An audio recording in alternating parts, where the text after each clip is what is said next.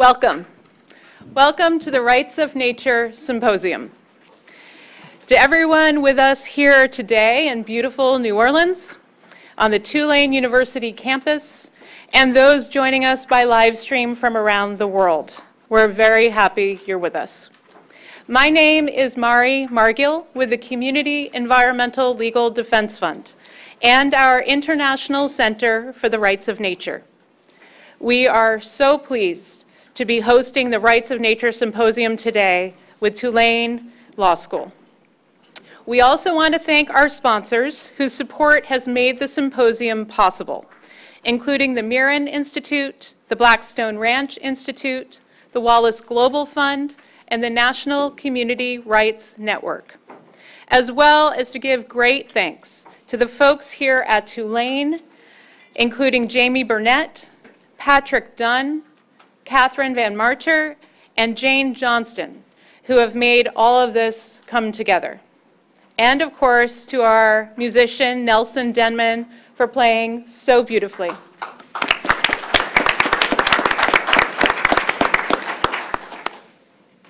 Today, we are gathered to explore a new movement that is building to secure legal rights of ecosystems and nature. In just over a decade, we've had the first rights of nature laws passed at the local level here in the United States, with communities now in more than 10 states having enacted such laws. The first countries have now secured the rights of nature into law, beginning with Ecuador, which enshrined the rights of nature in its constitution in 2008. As we all know, nature today is suffering. Ecosystems are collapsing. Coral reefs are experiencing bleaching and die-off. The oceans are acidifying. Species are going extinct at more than 1,000 times natural background rates. And of course, climate change is accelerating. 2016 was the hottest year in human record, the third record-setting year in a row. That fundamental change is needed is clear. And today we're going to learn about a movement that is emerging which represents a fundamental paradigm change in humankind's relationship with the natural world.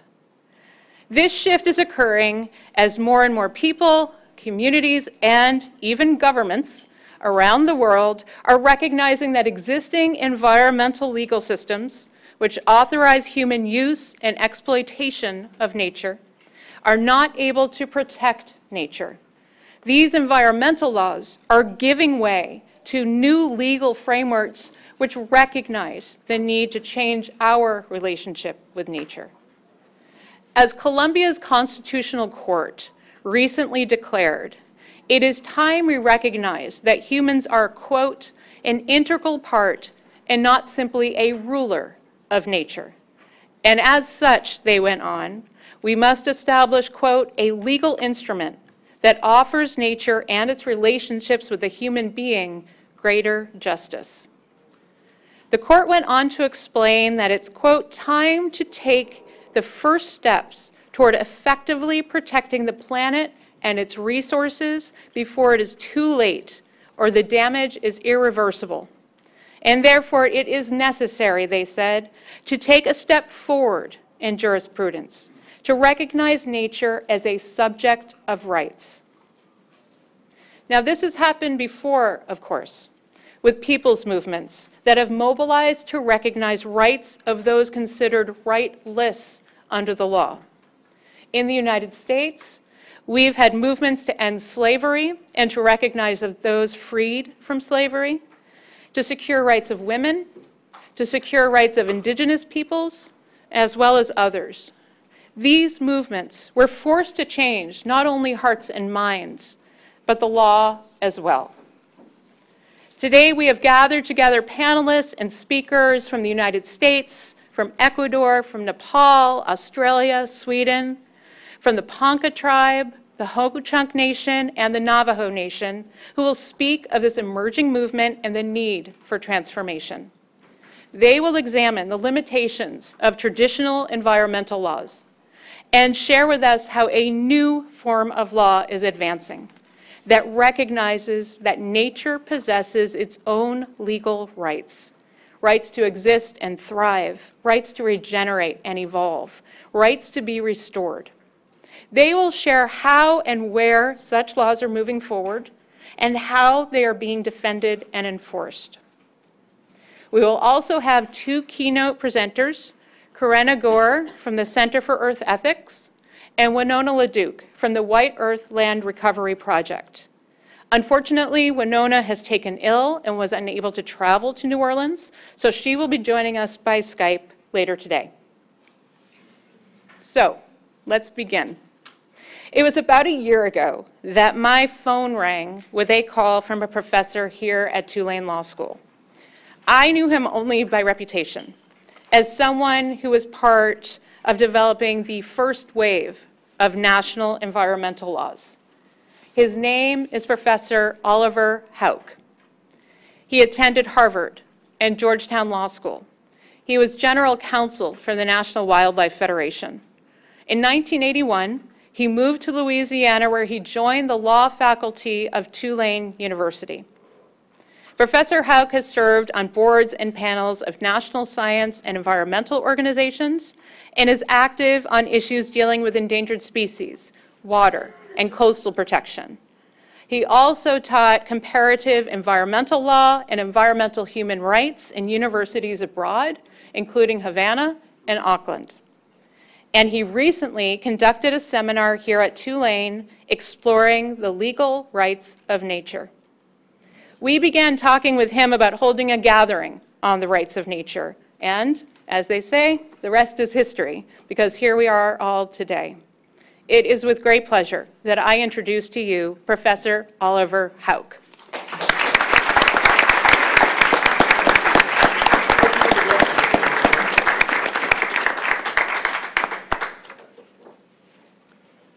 Well, let me add my welcome to those of you in the room and those of you watching from abroad. This is quite an event. I've been asked by Mari to say a few words, emphasis on a few words, about my own personal journey toward rights of nature and legal rights of nature, with the thought that perhaps it might track your own. In my case, it came in 3 stages. The first was, who needs it? And the second was, I'm curious. And the third was, voila.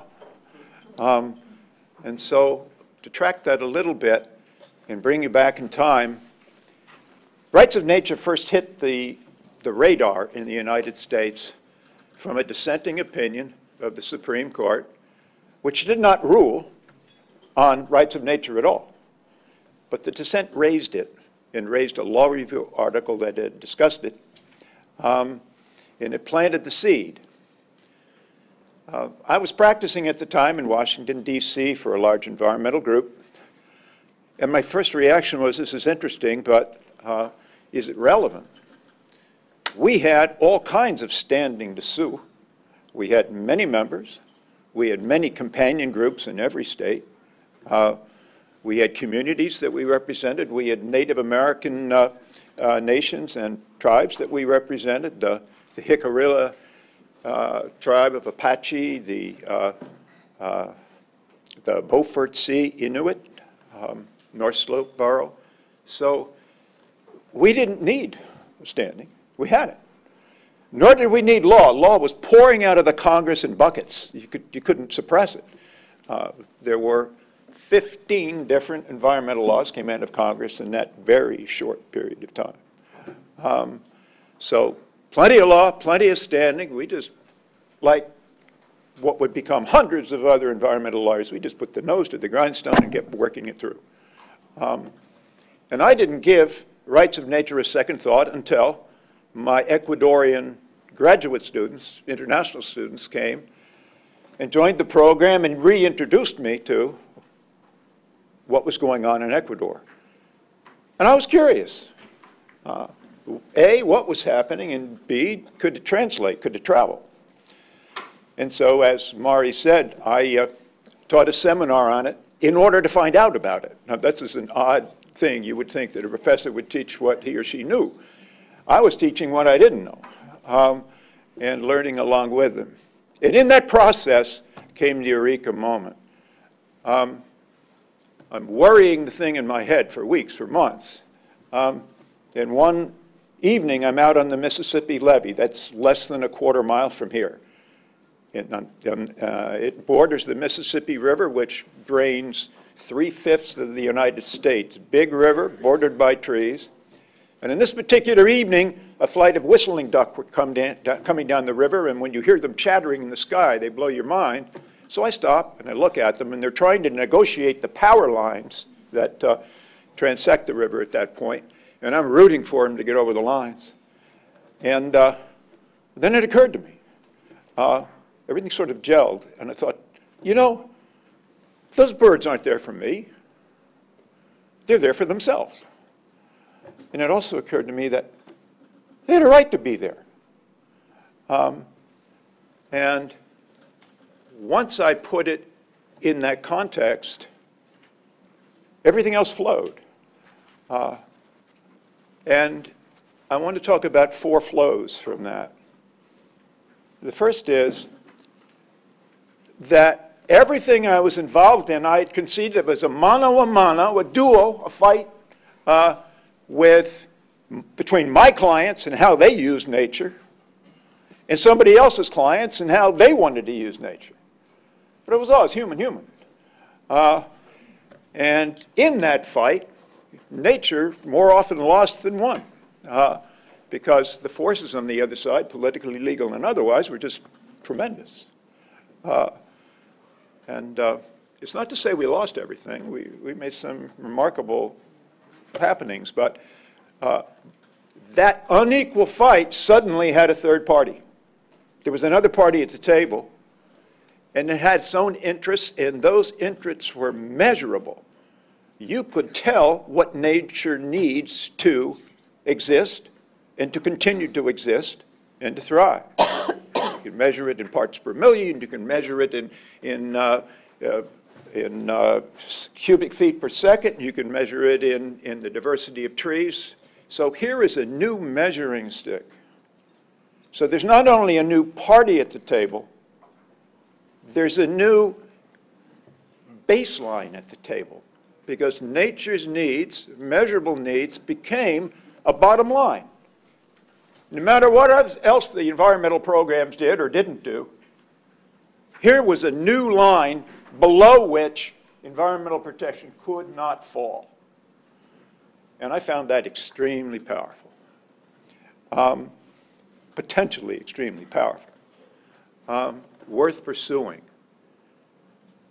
And the third takeout from this, for me, once you recognize that nature has a right to exist, you're being very honest. Because that's what I had believed all my life. And that's what moved me to act. I didn't really act because my clients wanted to go shoot things or fish things or go see them in binoculars or take photographs of them, and they did all of those things. But I was serving my clients' needs, but that wasn't why I was serving them. The reason I was serving was I believed it existed. And once you accept that, it becomes supremely honest. You're no longer saying, I'm here to represent these fishermen or these hunters, and it's up against this mining company and this smelter and so many jobs. I'm here representing nature, which has a right to exist, and that's very direct. And it's honest. And there's a power of being honest. Think of the power of being dishonest. When you look at the dishonesty that goes on today, all the cover stories and false reasons for doing things. We're now subsidizing coal, of all things, massive subsidies to coal in order to combat terrorism. Go figure. We're now proposing tax cuts for billionaires in order to help the poor. I mean, go figure. We're now building a border wall in order to fence out Mexicans in order to prevent crime. I mean, none of these rationales are real. So there's some power in being honest. Maybe I'm late in life, but to me, being honest is about what I have left. And the last aspect of this is the untapped power of the human DNA in the human heart. As E.O. Wilson once commented, we grew up with nature long before we grew up with anything else. And our respect for and dependence on and recognition of nature goes back eons before Trump. Eons. And think of the potential of that feeling being enfranchised and incorporated into environmental protection writ large. I hope my colleagues who might be listening recognize that this movement and this thesis in no way disregards, disrespects, or supplants or replaces existing environmental systems, existing environmental protection systems. They're all necessary. But it's the supplemental kick of this and the baseline you can't go belowness of this that is a huge value added. Think about enfranchising that from the heart. I mean, I'd love to see the poll on this, and I don't have it. But my guess is if you polled the American people, a significant number of Americans would say, yes, nature has a right to exist. It's an assumption. All the people with bird feeders, all the people with puppy love, all the people with, you know, the thrill of seeing a fox in the wild, whatever. This is sort of an only indirectly tapped resource. And if it were tapped, I have a feeling it could do great things for the planet. And this is my closing word, although, is the dean here? Yes, good. Thank you, Dave. Think of the irony of this. Rights in nature may be one of the best ways, maybe the only, but certainly one of the best ways of humanizing human beings in the humanity sense. So the radial effects of this could be far larger than any lawsuit or any particular local ordinance. It's a mind change. And there's something very scary about that to people, and there's something very beautiful about it. And we have changed our minds in this world, and often for the better. The question of this conference then boils down to a simple one. If one is willing to entertain the thought that nature has a right to exist and to continue to exist, then why not make it real? So leaving that question hanging, because it's really the question of every panel that follows, it's my great honor now to present to you the Dean of the Law School, who can make this entire gathering official, legal, regal even. And I have to say that he has had to do something, the unpardonable. He has had to cut his class short this morning in order to come to be with us. We never allow that. And he has also, of course, agreed to be the host of this conference, and so I have a double thanks to Dean David Meyer. Thank you so much.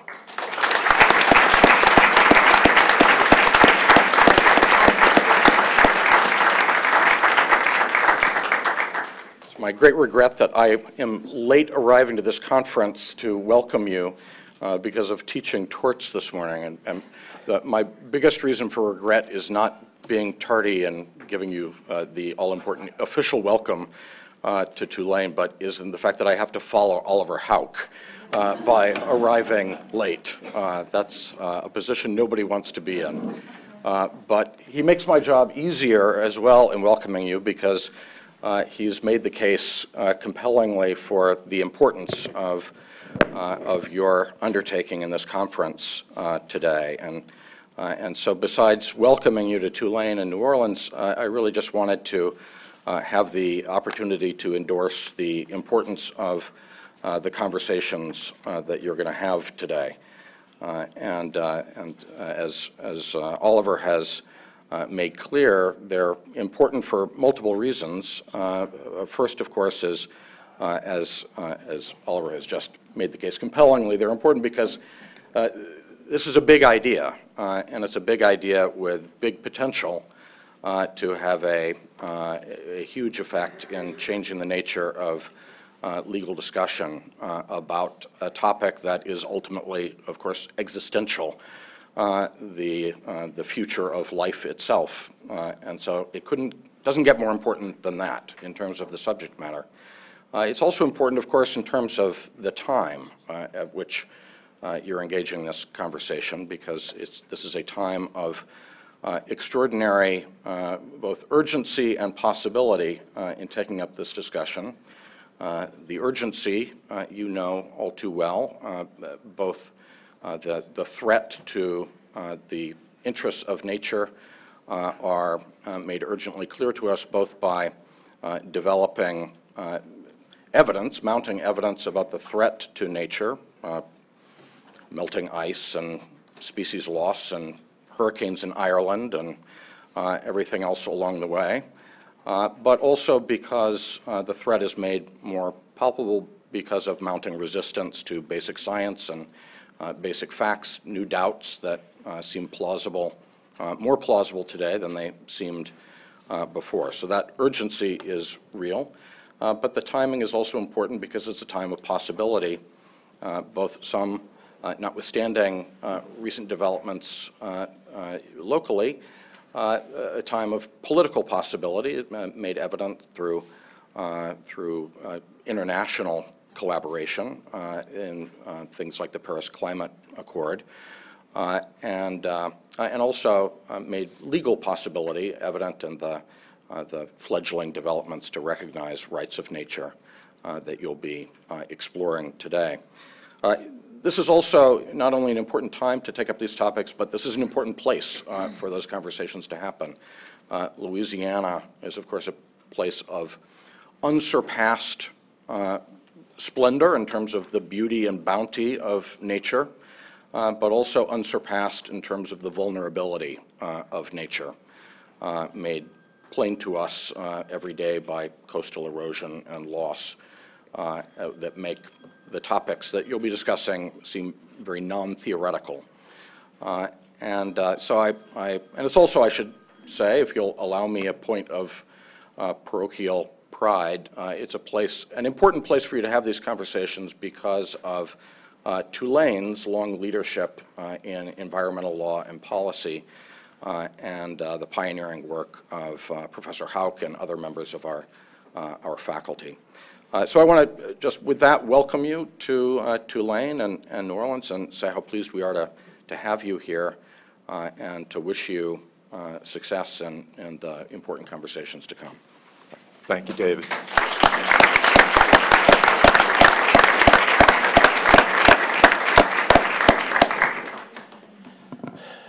Thank you, Dean Meyer. Thank you, Professor Houck. Thank you, Tulane Law School. Good morning. My name is Thomas Linzey, and I'm the Executive Director of the Community Environmental Legal Defense Fund.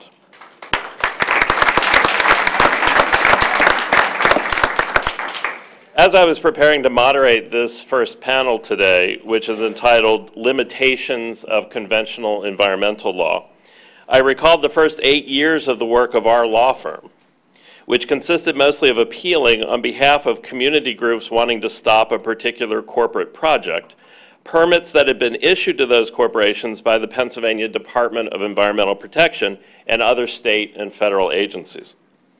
While we would win the first, second, or even third round of those permit appeals, the corporate permittees would simply fix their permit application and resubmit, filling in the holes that we had identified on the first round. Eventually, their projects, whether they were toxic waste incinerators, factory farms, or frac wells, would then be cited in the community that didn't want them, and we were left powerless to stop them. Those 8 years led us to re-examine the work that we had been doing and to question the way in which environmental protection is currently done in the United States. After all, it was the very corporations that were the subject of our appeals that were writing the environmental regulations in the first place under which they were ostensibly being regulated. In essence, those industries were writing a script for us to follow in our defense of the community, and we were following it. The first panel this morning focuses on the structural defects of our environmental law and regulatory system. If the current system was working, of course, we wouldn't be here today to talk about new ways of protecting nature. With that, it's my pleasure to introduce as the first panelist this morning, Richard Mott. Richard Mott is Director for Environment at the Wallace Global Fund. Before coming to Wallace Global in 2007, he was Vice President for International Policy at the World Wildlife Fund in the United States, having served as Treaties Officer at WWF International outside Geneva, Switzerland in 1990. In these roles, he was responsible for managing WWF's work on climate change, wildlife trade, whaling, toxics, and development assistance. Prior to his work at WWF, he directed a program on atmospheric pollution at the Environmental Law Institute in Washington, D.C., and served as judicial clerk on the U.S. Court of Appeals for the Ninth Circuit. Richard received his bachelor's degree from Tulane University in 1981 with distinction for an honors thesis in subtropical plant ecology. He received his JD from the University of Oregon in 1985, where he was associate editor of the Oregon Law Review. He has published in various academic journals on topics ranging from the National Environmental Policy Act to air pollution policy, with articles in the popular press on biodiversity, climate change, whaling, and other environmental issues. Join me in welcoming Richard Mott.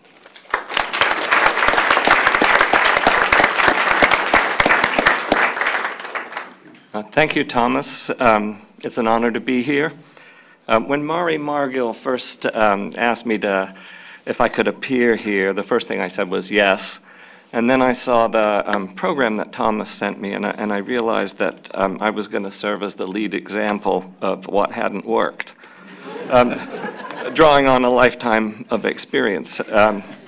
So I'm happy to oblige on that. I wanted to start with a quick personal note. What I'm going to talk about today began for me a couple hundred yards from here out on Ferret Street. The first, a chance conversation with my then thesis advisor, Dr. David White, who I guess it was May 1981, first mentioned to me just in passing that CO2 levels were rising in the atmosphere. And it was the very first mention I had heard of climate change, and it stayed with me and in many ways shaped my career. The second chance conversation was with Professor Houck, whom I bumped into one fall day out in front of the old law school building on Ferret, and asked for counsel on environmental law programs in the country. And he said, and I'm paraphrasing here, go west, young man. And in particular to Oregon, which had, University of Oregon, which had one of the very few active environmental law clinics in 1981. And the rest is really my personal history, but it has always driven home for me the lasting power of apparently chance conversations, and I want to thank them both. So, a little luck here. I'm going to try and get to... Here we go. Yeah, all right. To Oregon. In addition to the law clinic, what Oregon offered was a still relatively intact environment, at least by the standards that I had seen before then, and tracts of old-growth forest. And there was, in the very early 1980s, a vigorous litigation effort to try and save what was left, and I was part of that as a student. And so I want to move to a couple of the early cases there. The first was a challenge to the Forest Service's herbicide spraying, which was being done ostensibly to kill all understory so that the conifers might prosper to the benefit of industry. But in so doing, they ended up saturating the local communities that were living in the forests with truly horrific health impacts being reported, including spontaneous abortions and anencephalic births. And we brought pretty vigorous litigation against this, and we were successful ultimately in shutting down much of the Forest Service herbicide spraying. But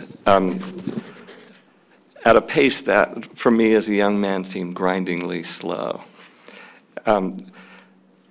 This was followed by the spotted owl litigation, which is, I think, relatively more well-known, which was itself followed by the discovery of the marbled murrelet, another old-growth dependent species. And we brought NEPA claims and Endangered Species Act claims, again with some success. But what was really going on, you can see in this slide here, the first map is what old growth looked like in 1850. And the second map, in case you can't make it out very well, was not 1980, it was 1920. There'd just been this crest moving across the country, eliminating old growth forests. And by the time of the early 1980s, we were down to something like 2%, which if I had a map, and I don't, you probably could not even make out the remaining forest. And so in some ways, this national tragedy was going through its final chapters in the Pacific Northwest.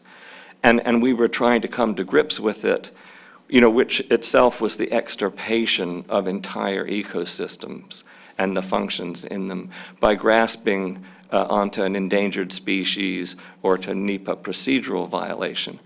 But in some ways, what was going on was bigger, certainly than I think my understanding at the time, in some ways bigger than the vocabulary that we had, and beyond, in some way, the reach of the tools that we had to fight it. In summary, I would say that we had some real non-trivial successes. There are critical stands of old growth that remain today, but for this litigation. One of the fellows that I knew who worked with this said famously that if the spotted owl hadn't existed, we would have had to invent it. That it really was the tool that we needed, but we were challenging something bigger. And you know, on one level, it was a little bit like the bringing Al Capone to heel with a tax violation. Environmental banks were being robbed, and blood was in the streets, but we had to grasp at something that was concrete. And I think we were just limited by our tools. Many of the laws that we were working with predated an understanding of really the enormity of that crisis. And so moving briefly to something bigger, I want to talk about climate change here, which following my conversation with David White was really 30 years of my career, one way or the other. And there are three main accords that I worked with. The first is the Framework Convention on Climate Change that was agreed in Rio at the Earth Summit in 1992, the Kyoto Protocol, which followed 5 years later in Japan, and then most recently the Paris Agreement on Climate from December 2015. And it's interesting if you compare these a little bit with the prism of this conference. Interestingly to me, the Framework Convention, the earliest of the agreements, now 25 years old, was the only one that really talked about protecting nature and climate systems. But it did so without binding targets to change the behavior of nations or any kind of enforcement mechanism. Kyoto was in some ways more specific in the sense that it included binding targets, at least for developed country industrial parties, but without reference to endpoints like nature or climate system protection. And the Paris Agreement is in some way different from both of them. Rather than a top-down negotiated international agreement, it's kind of a voluntary thing where where nations brought in intended contributions, and then we added them all together and put them under the umbrella of saying we're trying to stay well below 2 degrees. And that agreement failed patently in that objective, in the sense that when you accumulate and add up the commitments made, you're somewhere around 3.6 degrees. 2 degrees itself, I think, is manifestly inadequate to protect nature. There was an ambition to get to 1.5, but as we've seen here along the Gulf in just the past couple of months, even at a degree, we're witnessing catastrophic events just for cities. And at a single degree, the Arctic is in the process of an accelerated unraveling. So these agreements, just to run through them, I think, I looked at them through the prism of this conference, sort of retrospectively. Most of the effort was about protecting and preserving national sovereignty in an intergovernmental context. They certainly included key first steps, but events on the ground, as we have seen, are outstripping them. Nature was scarcely a named beneficiary, much less was it at the table or at the top of the mind of negotiators. And I think there's no better reality check on this than to look at the Charles Keeling curve from the Mauna Loa measurements of the seasonal fluctuation of CO2 in the atmosphere, now at 405 parts per million. I think when I started this unsuccessful career, it was around 375. So I've presided over 35 or 40%, 35 or 40 parts per million increase. And if you look at the curve, the second half of the curve moves across Rio and Kyoto, and the last couple of blips, I guess, are Paris. But there's no inflection evident in that, and so if you just do the math, what we have in the international legal context right now is manifestly not taking us to where we as a society needs to go and where nature needs to be. I'm going to close with something more recent that gripped much of the country last year, and this was the crisis at Standing Rock around the Dakota Access Pipeline. This is the Ocheti Shakowee Sacred Prayer Camp that sprang up along the Cannonball River. This is a group of activists and a few funders thrown in, including your speaker taking a kneel at the far right of the picture there. Before that was controversial. Just to touch on the litigation, I think the way to look at what went on at Standing Rock is as an environmental justice case, really an environmental racism case at its core. And it involved a pipeline that had been proposed north of Bismarck, a largely white town in North Dakota, but it was deemed to be too much of a threat to the water supply, whereupon it was moved 30-odd miles south within 2 or 3 miles of an important Native American community where, lo, it presented no such threat to drinking water. As is so often the case, the EIS was rushed through by a federal agency that was attempting to accommodate industry. And in terms of the court rulings, there was refusal to grant an injunction. Trump, early on in his presidency, produced an executive order essentially telling the Corps to run this through, which they did. Oil began flowing in the pipeline in early June. But as recently as 2 weeks ago, federal district court in D.C. held that the pipeline was in violation of law on at least 3 points that had been raised by the litigants, and yet, which went to the risk to the communities, and yet refused to order even a temporary cessation of the oil flow through that pipeline. And now I was involved, I was funding the litigation through Wallace Global Fund, so I'm not as close to these things as I might have been when I was an earnest law student. But what I was told by the lead attorney is that the standard for securing a preliminary injunction, which is essentially to preserve the situation before harm is done to it, has become so onerous in the federal court system that they were currently running 0 for 14 on efforts to secure a preliminary injunction. So I would say, just an overall reflection on these 3 or 4 cases, that it's undeniable that many of the most important laws that we have to use predate our understanding of the enormity of the environmental crisis. There's a tech bias that runs through many of them. Others are focused on procedure, and I think our community has used very resourcefully to try and buy time. And I should say they have been wielded, energetically by a dedicated environmental bar. But the struggle that they're meant to affect remains deeply, deeply asymmetrical, for the reasons that Professor Houck, I think, referred to so eloquently. So if I am not way over time, I'm going to take the liberty of closing with a quote from Shakespeare in Julius Caesar, a well-known quote. There is a tide in the affairs of men which, taken at the flood, leads on to fortune. Omitted, all the voyage of their life is bound in shallows and in misery. And I think, from my own view, the flood in our own time, it has been the tide of environmental destruction. And this is whether by the wave of forest loss that broke across continental United States in the last century, it could be the gyre of plastic out in the Pacific Ocean, or it could be that continuing crest of the Keeling curve and CO2 in the atmosphere. And I think in important ways, we have not yet fully risen as a community to meet that tide. And that, to some degree, despite our best and most creative efforts, has left us, in Shakespeare's words, bound in shallows. And I believe that we can change that, and that this conference is about beginning the conversation to do that. So thank you.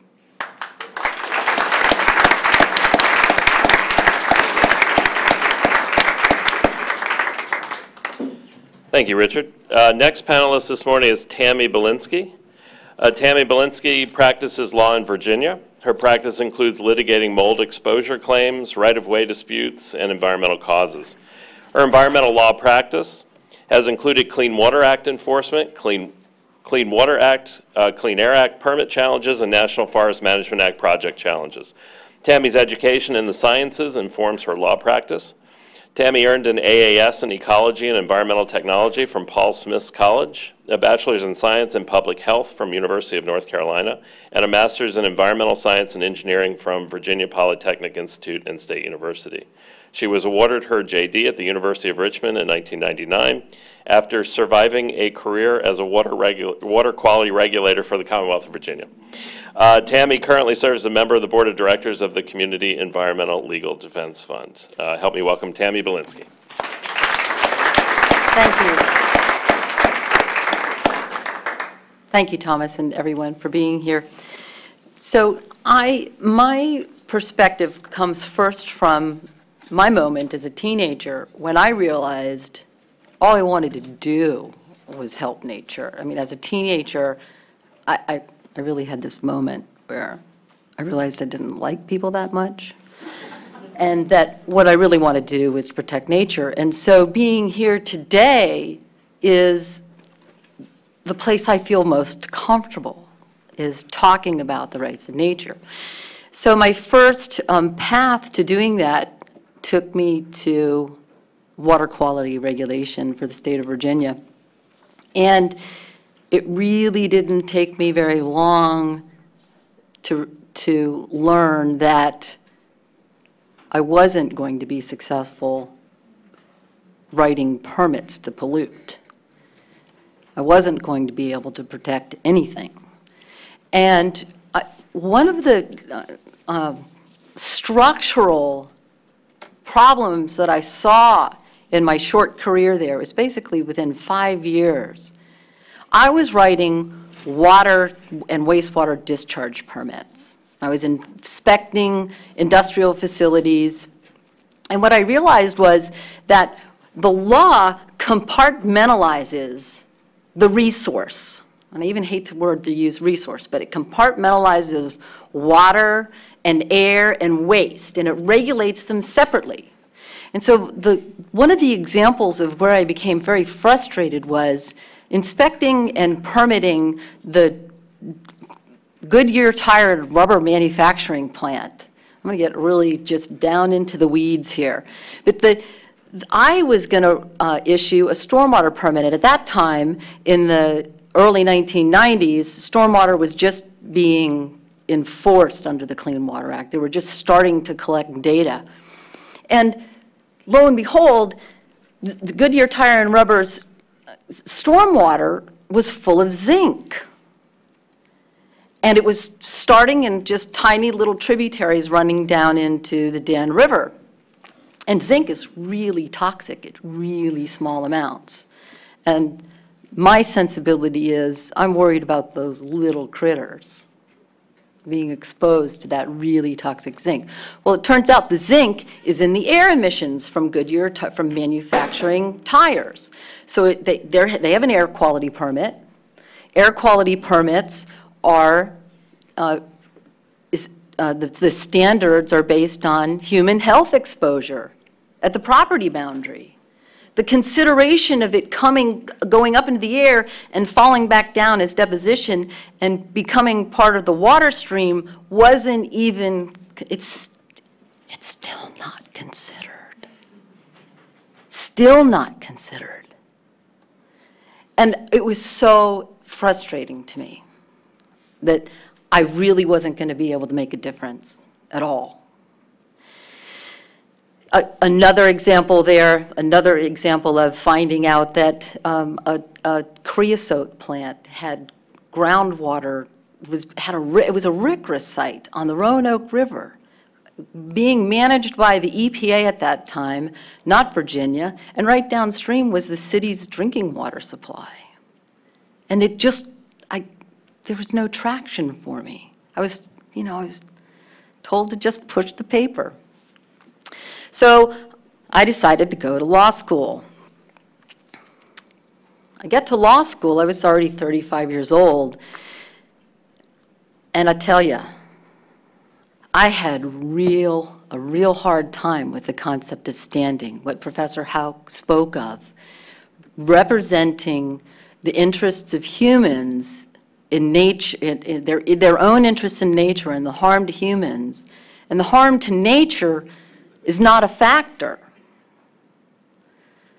And practicing law, in the practice of law, when you're representing people who fundamentally want to protect the eagles, they want to protect the eagle habitat that's going to be harmed by the industrial wind turbines or whatever it is that's going to harm the critters, it becomes there's this canyon then between the people who want to protect the critter, but the critter isn't part of the process, and it becomes about the plaintiffs, the humans' interests, and the humans' harm, and it's an artificial construct that's really very hard to maintain. And I was very frustrated in law school with that. I had trouble with it. At the time I was in law school, Scalia was going to rule on the zone of interests, and there's a whole story there about a law school assignment, and my law school professor told me he was worried about me, and with good reason. That's why I'm here today. I'm comfortable with you all. So, an example in my practice, we use land use law to get at protecting habitat. And again, it's artificial. We have to use the laws that we have. And so we have the Clean Water Act, the national laws, but at my level, doing state litigation and state law and state practice, we use a lot of land use law to do that. And I had a case where we had a river group step forward, wanted to protect a river from a sand and gravel operation. And we had some adjacent landowners who were plaintiffs too, but the sand and gravel operation not only was on the banks of the river, but they were going to use barges to move the sand and gravel downstream. And there's no rights of the river. And unbelievably, we lost that case because the court ruled that we inadequately alleged harm from the sand and gravel operation. But had we been able, I think, to allege harm, that the river had rights, I want to believe that when we have that in the law, that the courts will have a much harder time getting around the regulatory law, which is, I believe, what they do now. I mean, what I've watched in my growing up is the slow erosion of all those wonderful regulatory laws that all had good intentions and proper intentions, but that erosion, little by little, by the regulated community, by the agency capture, that erosion has undermined what those laws were intended to do.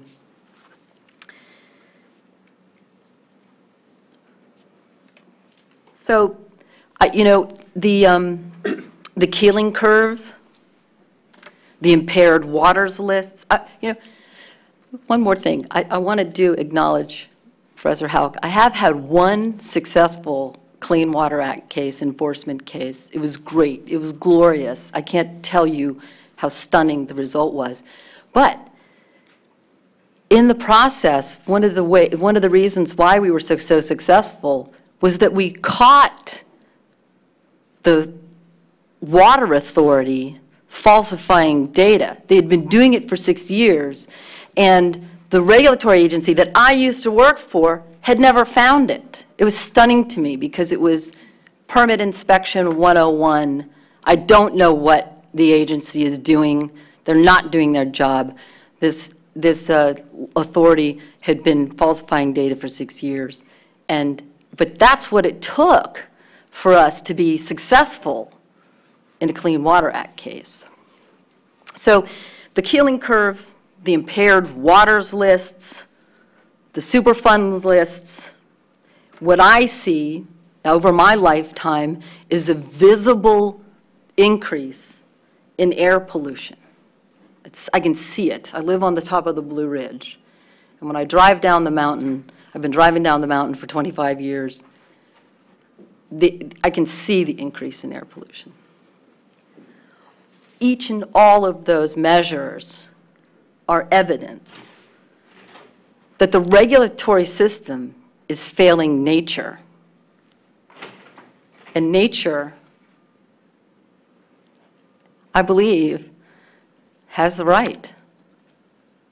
So I hope we make progress this weekend. Thank you.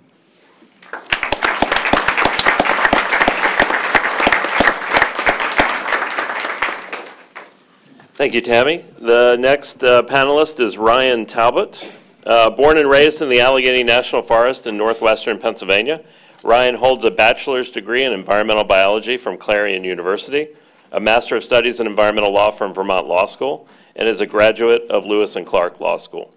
He currently serves as Executive Director of the Allegheny Defense Project, where he works to protect public lands from industrial extraction and to stop the construction of new natural gas pipelines. Ryan also currently serves as a member of the Board of Directors of the Community Environmental Legal Defense Fund. Join me in welcoming Ryan Talbott.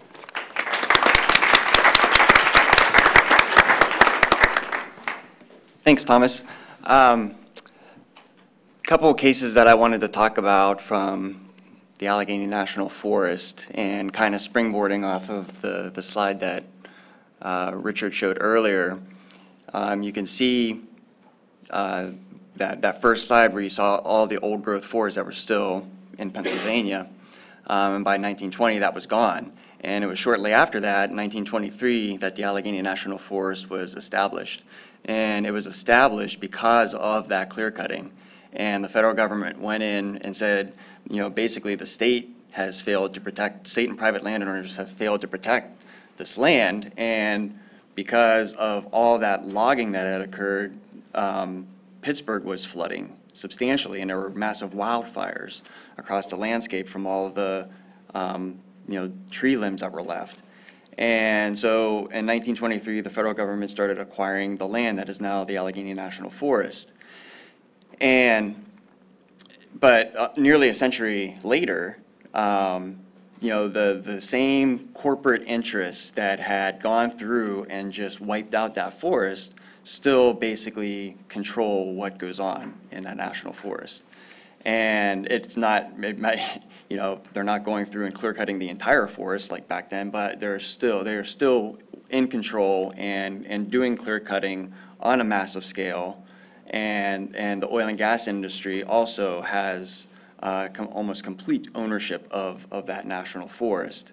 The first oil and gas well drilled in the United States was just outside the boundary of the Allegheny National Forest and kind of propelled the oil and gas industry in the world. So the first case I wanted to talk about is this timber sale case. At the time, I think it was the largest timber sale in the eastern United States. And, am I too far away? Oh. I'm out of time. So the East Side timber sale was at the time, I think it was the largest timber sale in the eastern United States, and it was primarily almost all clear cutting. And after the clear cutting of the old growth forest, the tree species that came in was black cherry. And historically, black cherry was a very minor component of the forest overstory. But after the clear cutting era, it came in like it's a weed species, and it's also very valuable. So the Forest Service started saying, well, we're going to manage this forest for black cherry. And they even have a black cherry Bible, this whole manual that they have that tells you how they're going to grow trees straighter, taller, and faster. And so black cherry has gone from less than 1% of the forest before the clear cutting era to about 30% of the forest in less than a century. And in some of the understories, it's closer to 50% of the forest. So you're seeing a complete forest conversion that's going on, and it's solely for the value of that single tree species. And you walk out in multiple parts of the Allegheny, and it's just seas of black cherry, no forest diversity. And so the Forest Service wanted to log 8,000 acres, basically for black cherry. We sued. Initially, we won. It's a bizarre procedural history, but initially we won. It was a magistrate judge, and then she rescinded her order and issued a second order saying we lost. But the issue we had sued on was under the National Forest Management Act that said, essentially, it said that the Forest Service cannot select a logging method primarily based on getting the greatest dollar return. And we had a clear case. The evidence was really strong that the Forest Service is managing this forest because of the value of black cherry. That's it. And we had initially won on that claim. And then 6 months goes by and the district judge never rules on the magistrate's report. And then the magistrate pulls her order, issues a second order saying, we lost. And basically she said that because Congress didn't define the word primarily in the statute, she had to defer to the Forest Service's interpretation. And there we were, like, just right up against judicial deference to agency interpretations of federal law. And just like that, our win turned into a loss. We appealed to the Third Circuit, and they upheld the district judge order. And that was my first case that I was deeply involved in, and I thought, wow, and that was even before law school jaded me. And so I was just astonished that had happened. And so that leads into the next case where deference played a different role, or the lack of deference. I mentioned earlier that the Allegheny was sort of like the birthplace of the oil and gas industry. And there are thousands upon thousands of active oil and gas wells, tens of thousands at a minimum of inactive abandoned wells. And then we started having the fracking boom on top of that around 2005-06. And because of the way that the Forest Service acquired the land, they didn't acquire the mineral rights under the land back in the 20s. So the private individuals industry still owns the mineral rights under 93% of the forest. And it's the most lopsided example in the national forest system. So when I say the oil and gas industry owns that national forest, they really do. And so, but regardless, we said, well, the Forest Service still has authority to protect the surface. and you have to comply with NEPA because you have discretion to say this road can't be built here, so close to a stream. So we sued, and shockingly, the Forest Service agreed with us and settled the lawsuit and said from here on out we're going to comply with NEPA and prepare environmental assessments or EISs on future oil and gas drilling. And then the industry, of course, predictably flipped out, and they sued over the settlement agreement, saying it trampled on their private property rights. The federal government had no authority to regulate. But I had in the back of my mind, well, we settled with the agency. The agency is going to get deference on its interpretation of federal law, that they have the right to protect the forest. And they're not taking anybody's private property rights, they're just regulating, which is completely, that's rational. At most, there's just a slight delay when they're gonna get the drill.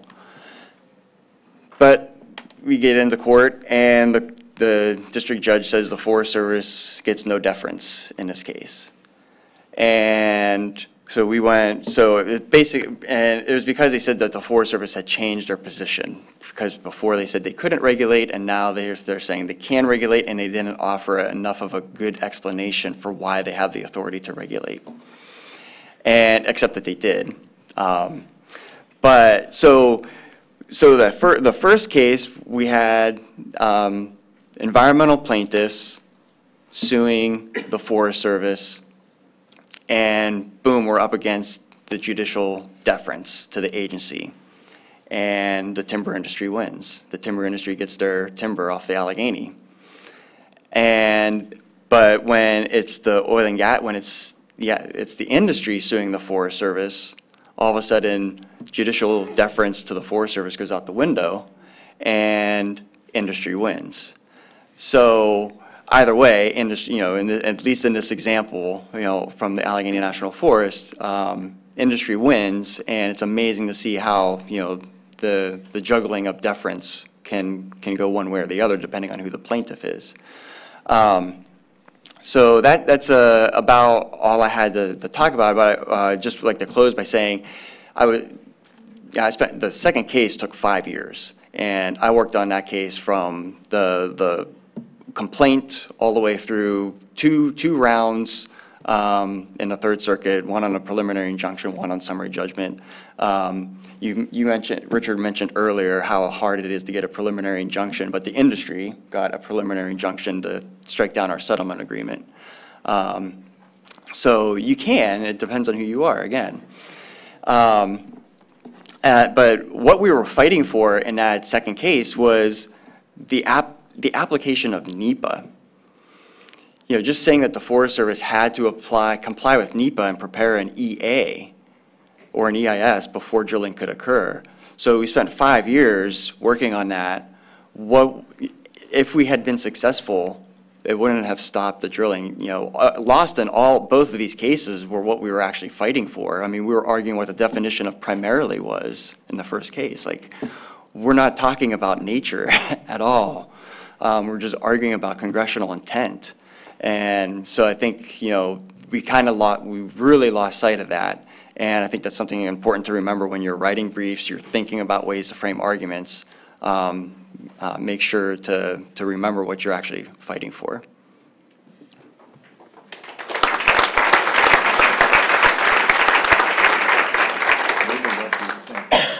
Thank you, Ryan. Next up is Dr. Michelle Maloney. Michelle holds a Bachelor of Arts in Law. This is going to take a little while. Holds a Bachelor of Arts in Law from the Australian National University and a PhD in Law from Griffith University in Australia.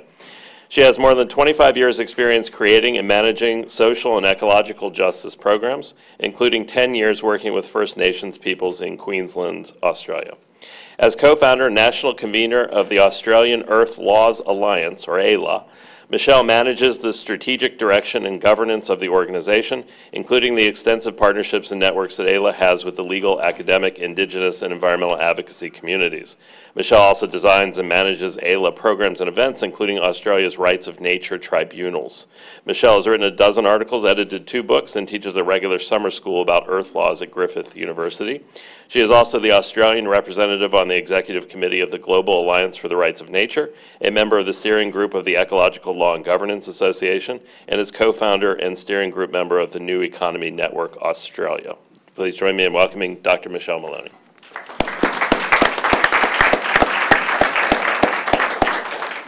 Thank you so much. It's really delightful to be here, and I thought that perhaps I should actually say hello in Australian, which is g'day, because most people expect that. But no, hello, and as the only person from Australia here, and perhaps the only non-American person or from North America, it's a real privilege to share the stage with these lovely speakers. So thank you to CELDF and everyone for letting me into the country. It's really exciting. What I'd like to do, and I think we're a bit over time, so I might just touch on a couple of points and try to be a little quicker. For anyone who knows me, that's not a problem. I normally speak too fast. I'm going to speak very generally about our legal system, just to give you a bit, like a few dot points on how it's structured. I'm doing the mic thing. Oh, okay, I do, okay. And then I might just give a couple of examples, and there's so many similarities from what the other speakers have talked about. It's really good because I can kind of connect some of those horrible things that are going on in Australia to some of the things that are going on here. So Australia is a constitutional monarchy. It's very embarrassing to a young-ish person like me that we are still not a republic. But like other Western legal systems that were created by the English, we have certain ways of being in our legal system that deeply affect our relationship with the natural world. Like many other Western legal systems around the world, we had a proliferation of environmental laws from the 1970s onwards. One other thing that's handy to know is that Australia is a federation. The states came first, all the colonies came first. And then in 1901, we had a national constitution, or a federal constitution, so the Australian government was born. Now this matters because predominantly our environmental laws, or resource management laws, and I also hate that word, the powers lay with the states. So today in Australia we have laws all over the place. We have them coming out of our ears. We have laws for national parks, for threatened species, marine protection, water management, air pollution, laws regulating pollution from industry, all the usual environmental laws.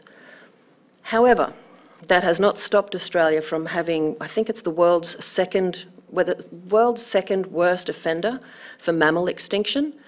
We've all but decimated old growth forest. The colonial folks who invaded the continent of Australia did so with a body of English law that not only disrespected but legally ignored the First Nations people in Australia. There are no treaties. They claimed the international framework of terra nullius, empty land, which is a profound and deep insult to the oldest continuous culture on Earth. Indigenous people have been in Australia, so the scientists say, at least 70,000 years. It's not 2,000 years or 10,000 years, 70,000 years. So the English, or what I like to call the medieval legal system, that plonked itself on top of the Australian continent in 1788, just cheerfully dumped an entire structure of property law, feudal power and hierarchical structures upon one of the world's most profound earth-centred cultures, 500 plus language groups, and deeply established estates across the entire continent. Bioregional earth-centred governance had been in place and had managed the continent very beautifully for millennia. So where does that leave us in Australia? Well, we have a national environmental law, the Environmental Protection and Biodiversity Conservation Act, or EPBC. It enables the federal government to step in now and then and protect the environment in various states or territories in certain circumstances, very rare. And it's normally when there's a hook, like an endangered species. Otherwise, day-to-day management of natural resources or the environment falls to the states. So the problem with environmental laws in Australia, like many other places, is that they're really just a poor cousin to the much older, deeply embedded, hundreds-of-year-old medieval laws. And I keep saying medieval because they are, and particularly in Australia, if you commit a crime, it's the Crown versus you. I mean, it's the Crown. It couldn't be more visually medieval than possible. So the government can authorise, the government is basically the owner of all the land in Australia. So that to me is pretty feudal. Do we feel like peasants? Yes, occasionally. Technically, like over here, I guess the government can authorise use and abuse of the land, but then the relationship between the government and corporate powers is just as glued together in such a way that both corruption and distortion in the legal and institutional systems of Australia are rife. Other key characteristics of the Australian legal system: private property is paramount. Logging and agricultural land has really created most of the land clearing in Australia. But interestingly, agricultural land is of course leased to private landholders. And up until even the last decade, there were pretty much no land clearing laws unless certain triggers, again, for endangered areas. So although we still have many beautiful ecosystems, all of our old growth forests have been decimated. We have phenomenal land degradation areas. We have a very ancient continent. Like North America still had glacial and volcanic activity much more recent times. We still have places in the centre of Australia. The Finke River is the oldest continuous river on Earth. There's 300 million year old ripples in the sand up in Kings Canyon near Ayers Rock. It's a really old place. The mountains are not high and pointy, they're all rounded and slow. It's a phenomenal ecosystem, and we've done pretty much everything by the letter to destroy it as fast as we could, those of us who are the invader settler types. Now, so similar to what some of the other folks have been discussing, we have mostly in the state level, people are trying to stop unwanted developments through planning and land use laws. Basically, however, our planning legislation is really just a way for enabling corporations and others to just continue the urban sprawl, to continue taking out forests, even regrown forests. We eat into green spaces. We're continually having residential developments that are significantly larger than perhaps they were in the 70s. The land clearing and threats to wildlife continue and are legal. In fact, they've even been repealing some of the native animal protection laws in New South Wales. And ultimately, what I like to call the gods of the law, or supreme laws, are our petroleum, coal seam gas, which we call it coal seam gas or unconventional gas. What you guys call fracking, we do different forms. We don't have a lot of true fracking. But basically, petroleum, gas, and mining laws reign supreme over everything else. Whereas private property law is meant to be, paramount in the English legal system. As you know, I think it's pretty much the same here. The Crown likes its shiny baubles, and from medieval times was always allowed to have the rights for everything under the earth. And in Australia, the introduction of fracking, coal seam gas, exploration and drilling about 10 years ago has actually meant that even private landholders, even the folks who were singularly responsible for a lot of the land clearing, have suddenly discovered they have no rights to stop this new exploration and this new use of their own land.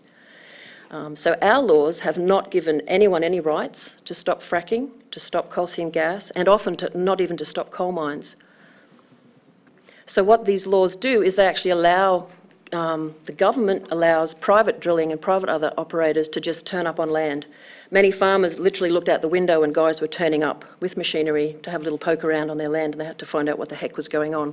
Some folk didn't even know things were about to happen until they read something in the newspaper and people were on their land.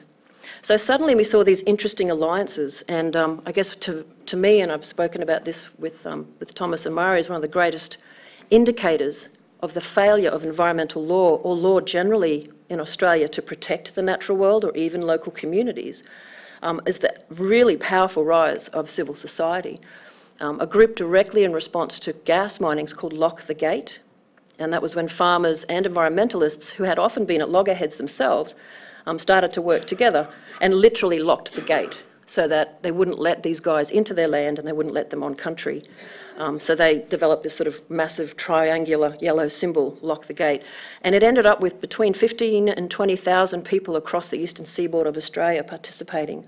And the protests and the attempts to stop all these activities have become so profound that several years ago the New South Wales government and a couple of others actually passed new laws trying to make protest illegal.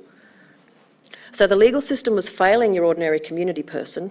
They were rising up in a way that was peaceful, so peaceful. Australians with their sort of anglicised heritage. We're so compliant. Some of the environmental activists actually had to teach farmers how to say no. You know, like they're such polite people that offer you a cup of tea and a scone, but they're saying, no, you've really got to stop letting these people onto your land. So the law was failing human beings, failing the natural world, and then when civil society was taking it upon themselves to be very peacefully, legally disobedient, then they passed really nasty laws to try to imprison people who were protecting their own land for up to 6 or 7 years. The only good news is the High Court has decided this year that those protest laws breach an implied right to protest. But some of those laws are still out there. So I guess what we're facing in Australia is not just the failure of environmental law, but ongoing laws that allow the destruction of the natural world. Land clearing, logging, they're still felling the remnant old growth over in Western Australia. And what we see is the continual failure to consider anything beyond human and particularly corporate needs in the legal system. So I guess this is starting to sound familiar. The map that was shown of the destruction of forests looks the same for Australia if you look at 1788 versus today. So I'll probably wrap up with the last big issue that I will talk about, which is it's humiliating for someone who is passionate about the earth and loves my country because it's a fun place to live.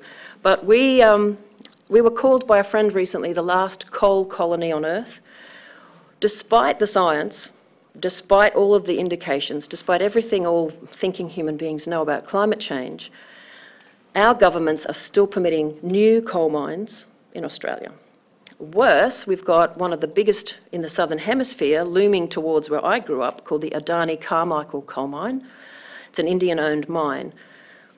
Citizens have tried every legal angle known to humanity to stop this mine. I was recently, for the last 6 years, the chairperson of the Environmental Defenders Office Queensland, which is what I would call a traditional environmental law, public interest environmental law group, taking cases using the existing legal system to try to stop this coal mine.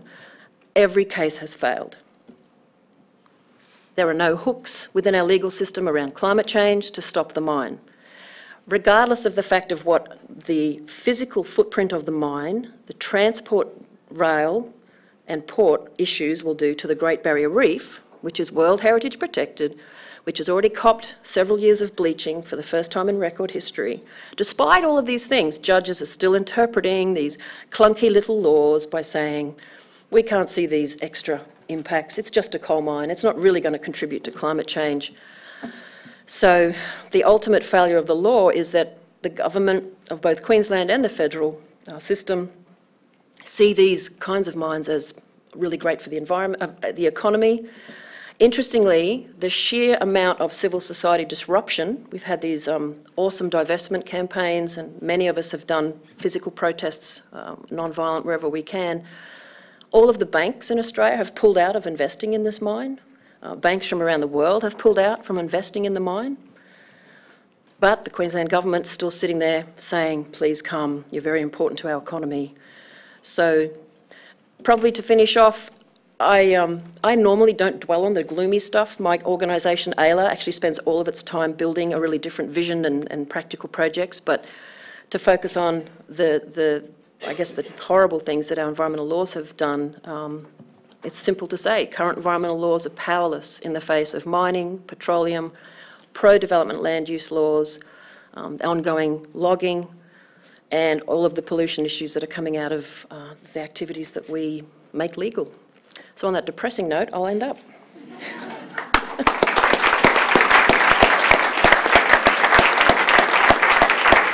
Tom, they already know me.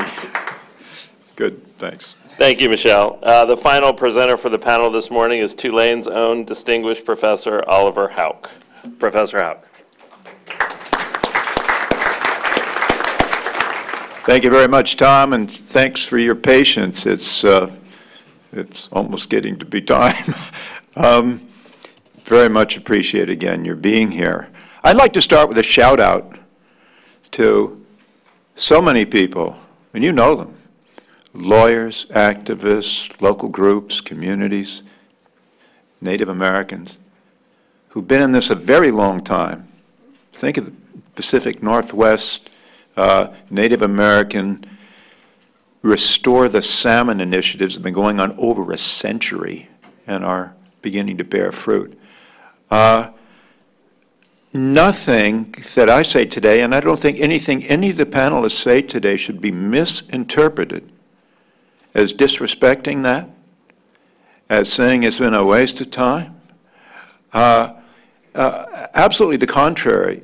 You all have been indispensable, and you will remain indispensable, including the laws you're working with. And I can't wish you a heartier Godspeed. May you thrive. We could not do without you. Now, this panel deals with limits, and I've been asked to fall into that vein, and I'm happy to do it. I'll do it on two levels. I'd like to do it locally so you see it, and then I just step back to a conceptual point that I think is the greatest limit of all. So without further ado, we are now in the Louisiana coastal zone, and when you fly over in an airplane, you'll look down and see some green, and you'll see some hash marks. If you get closer, you'll see a lot of hash marks. And this is one industry and one zone. The zone is 5 million acres of wetlands at one point, although we're losing them at 20 square miles a year, 3 acres every hour. This has been 1/3 of the wetland inventory of the United States, coastal, 1/4 of all the migratory birds that fly, 1/3 of the commercial fishery. This is a big deal. So here's what's down there. We're going to take an overflight. We're going to go at speed, okay? These are pipelines that transact, and these are just transect the zone, and these are just major pipelines. Imagine they all have feeders. Now, if I can advance it, these are oil and gas fields in South Louisiana. As you see, there's no landscape without them.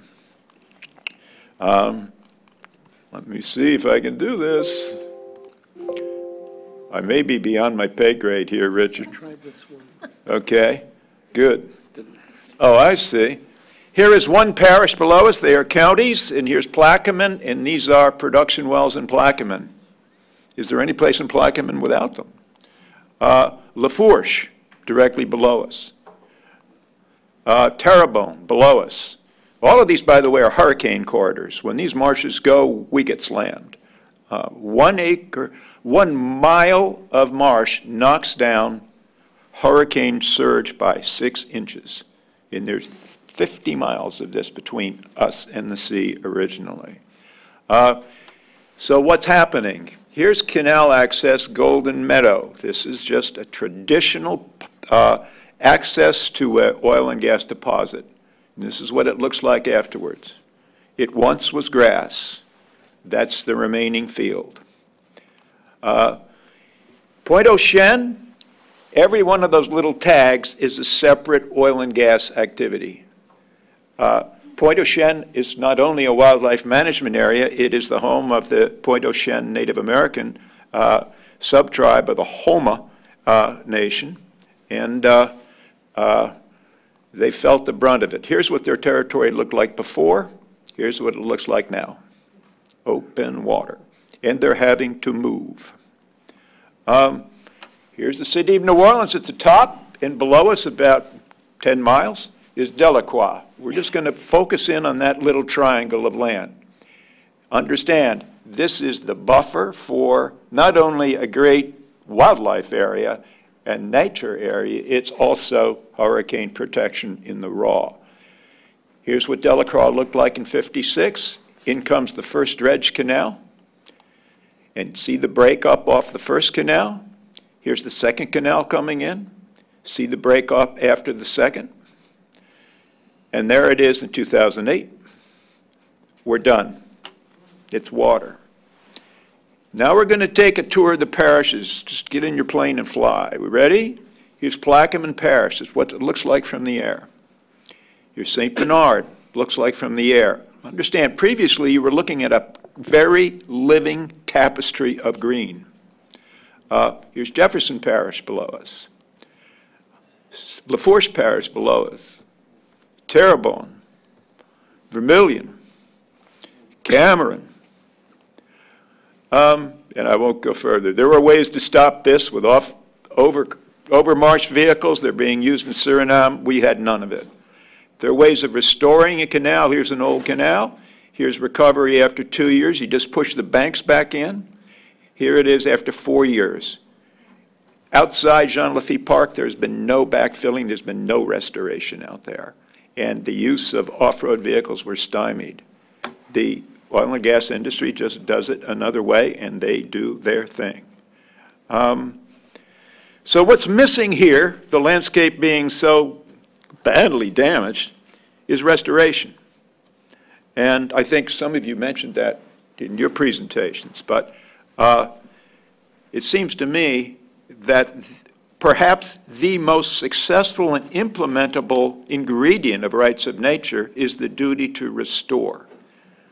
We cannot get the industry to pay for restoration here. They absolutely stonewall it. Basically, their position is we employ people and we're good for the state, go home. The fact is, both of those things are true. And they've made billions of dollars doing what they do. But we have been unable to tag the industry with the bill to pay for the harm that they've caused. Duty to restore would be absolutely key. Now I want to deal conceptually for a moment, because I know we're running short of time. The greatest advantage to conventional environmental laws is pragmatism. It has reasons for doing things that benefit humans, human health, human use and enjoyment. And those are identifiable. And so when you're passing legislation in this area, or you're litigating in favor of an environmental program, these are things the court immediately picks up on. But that human element, we do this for humans, is also the greatest limit and disadvantage of conventional environmental law, because humans change, and they can change like lightning. They can change overnight, and when the humans change, the humans in power change, then these programs tank. No programs in the world are tanking as fast as in the United States today. There's almost a race to tank the most. And it's a nightmare. And that is the Achilles tendon of conventional environmental law, that by pinning it all on humans, you leave yourself susceptible to human changes that will just blow you away. It doesn't care what the program says. They'll repeal the program, they'll repeal the regulations, or they just won't implement it, or they won't fund it. And they're doing all of those things and more. This is not just, by the way, the U.S. I'm sure that our Australian colleague could tell us horror stories in Australia as well, and it's sort of a nasty wave. So there needs to be a counter wave. And there needs to be a break on this stuff that is not based on humans, that's external to humans. And the nature of that break and its utility and its future is exactly where we're going in the rest of the panels. So I guess this sort of tees it up, Tom, for that to come. So thanks for your patience, and I look forward to any questions. I'm sure we all do, you might have, or any other comments. Thank you.